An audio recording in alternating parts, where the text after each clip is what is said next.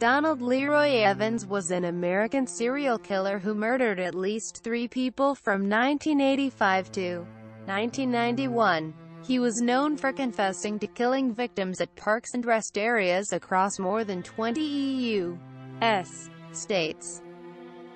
Crimes. Born in Michigan, Evans was convicted of his first crime in Galveston, Texas, for the rape of a local woman in 1986.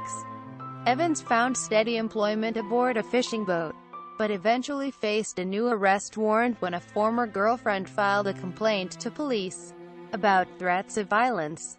Evans seized the homeless girl from a Gulfport park and sexually assaulted her, before strangling her to death and dumping her corpse in a rural area.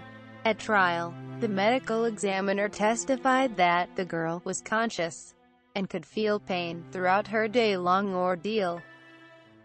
Incarceration and death. While in custody, Evans also claimed responsibility for killing more than 70 other people in 22 different states. Most of the murders and rapes took place at rest stops and public parks. The authorities were originally skeptical of Evans's claims, but 2 of his descriptions were perfect matches to unsolved cases across Florida. In 1995, Florida authorities tried and convicted Evans for the 1985 strangulation death of Ira Jean Smith. He successfully escaped the Harrison County Jail, but was recaptured a short time later. Evans was stabbed to death in 1999 by a fellow death row inmate at the Mississippi State Penitentiary. Victims.